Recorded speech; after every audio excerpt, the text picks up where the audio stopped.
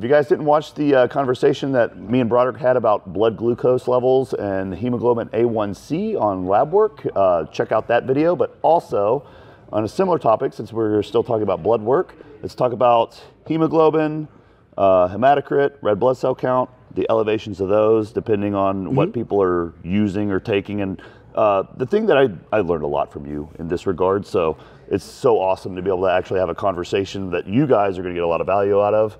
But things that people don't know that I learned from him, it's not just like AAS that increase those, it's also peptides, including your, the guilt-free TB-500 and BPC-157, like that nobody thinks has any consequences. Those will raise your red blood cell count.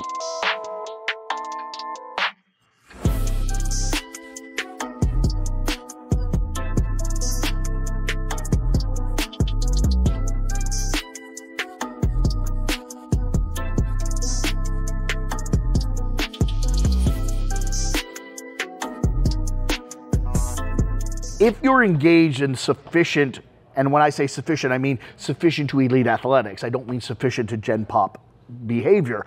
As the fitness drives up, an assortment of enzymatic shifts take place that make higher and higher values more and more safe and tolerable. There are Tour de France guys. Now, admittedly, that's a phenomenally unique subset and bears no relevance on Joe Average gear user at home. But to give you a frame of reference, there are Tour de France athletes that walk around with otherwise life-threatening terminal hematocrit and hemoglobin values that would be absolutely ambulatory for anyone else.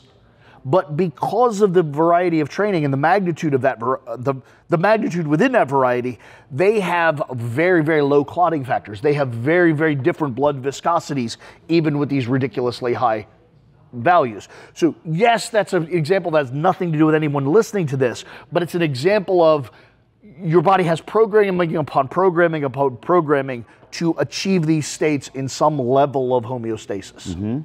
I want to build a picture of the perfect storm of someone that is going to be possibly killed by higher levels. Okay. We're going to take a bodybuilder that was running 2 grams of test bro for 16 weeks on his cycle. And he was also taking BPC, TB-500, growth hormone, all these other things. He vapes like a fucking son of a bitch. He doesn't do any cardio, and he was bulking on fast food and just increasing calories, and he doesn't actually walk or do anything other than play Xbox at night where he smokes weed and goes to sleep. Right. And his hematocrit levels are 60. Yep.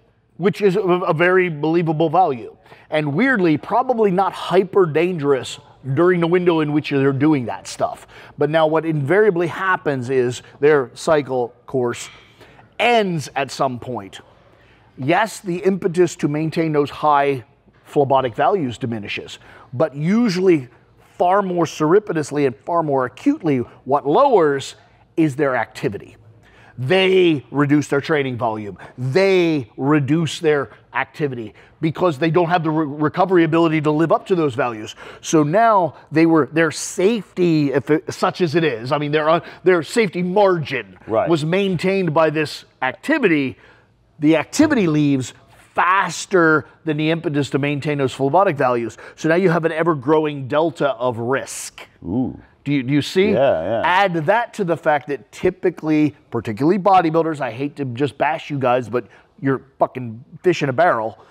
Also, as the recovery and the exciting things of drugs diminish, oftentimes does also their care to detail, and they're less specific about their ion intake. They're less specific about them staying hydrated. And so that ever-growing delta exaggerates even more. And so, yes, the natural state is growing delta of risk, and then their somewhat lackadaisical implementation expands that. And so where, even though the hematocrit's going from 60 and chipping down toward 50, the 50 is actually more dangerous than the previous 60 because they don't have those other support values in place. Yeah, they're not exercising as much.